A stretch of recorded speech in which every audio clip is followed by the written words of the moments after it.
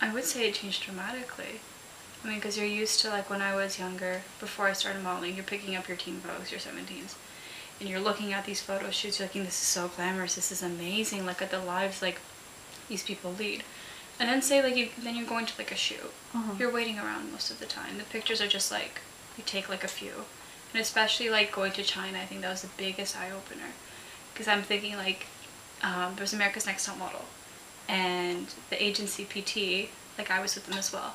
But it's funny because they put them up in this penthouse, you know, and, like, that was what my perception was. Like, I'm like, oh my god, this is amazing. I did not get a penthouse.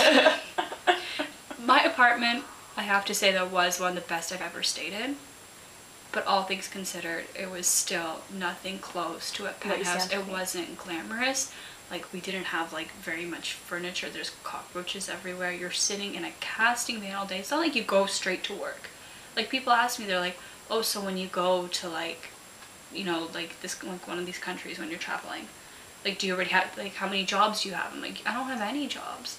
And, like, that's what I thought it was, too. I thought you just go straight to work. I just thought it was photo shoots, photo shoots, photo shoots, photo shoots. It isn't like that at all.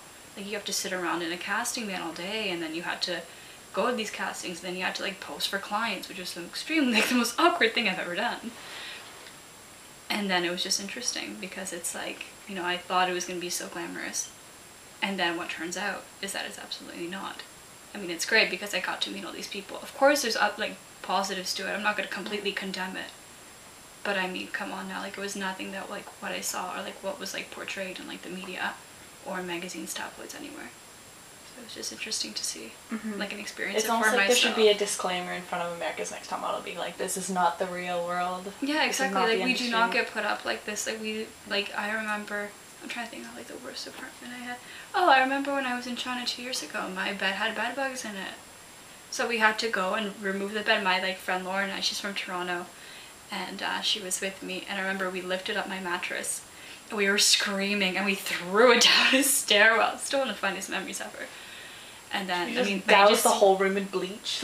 Oh, then I got, like, a new bed, but it's, like, still, like, I mean, I had bed bugs. I had bugs all over my legs. I had to go to the hospital. Like, you don't see that on America's Next Top Model, that girls are getting bed bugs from the beds. I got bed bugs from the beds. It got completely normal to have a cockroach fly by my face. Like, it was just, like, you get put up in these living conditions that are less than ideal. You don't know who you're gonna live with. You don't know who your roommates are.